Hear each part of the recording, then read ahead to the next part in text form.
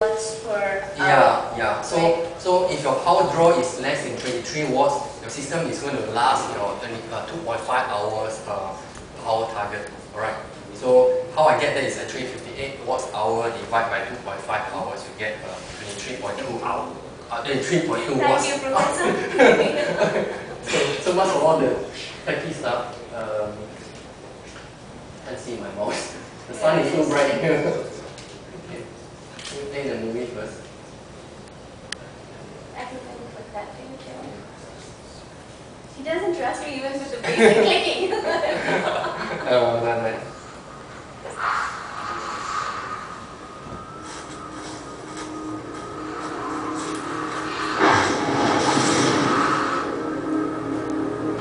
Look at the Centrino. First Centrino is taking out like for almost 50% of the CPU for the same video clip, high definition video clip. But on the Centrino 2, you see like less than 30% or less of the CPU power. You're stepping into liquid. You're stepping off of concrete ground and into an element that is always changing and moving and surrounding you, and it feels good.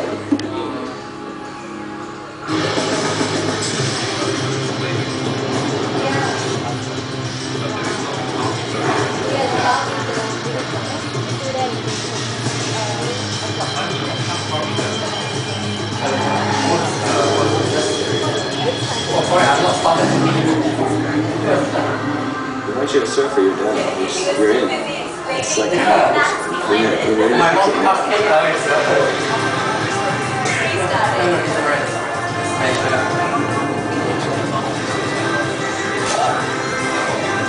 It's like falling in love.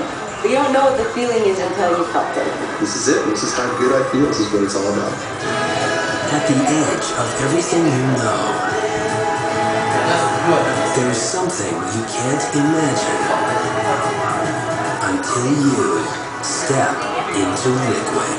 Okay, so no other feeling comes close. So basically, in terms of the power consumption average watt, you see that on the Centrino 2 is less than the 23 watts if you are running the Intel graphics, alright, on the Centrino 2. But on the previous generation of Centrino, even for the power saving integrated graphics, you see like it's taking like above the power target of 23 watts.